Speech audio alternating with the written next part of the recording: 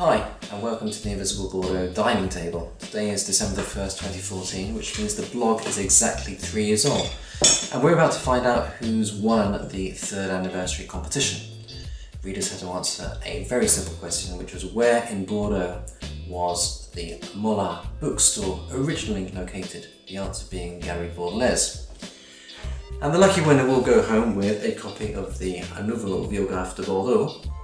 Not this one, because this is my copy, but a Nouveau Viographe de Bordeaux kindly donated by the good people of Mollat. So thank you, Mollat. I will pick a name out of this hat, the very hat worn by Bono on stage during the 1992 Zoo TV tour. Slapping them down, we're talking 100! Thank you, Bono. The winner is Catherine Augez from Bordeaux. Congratulations, Catherine. I'll be in touch shortly.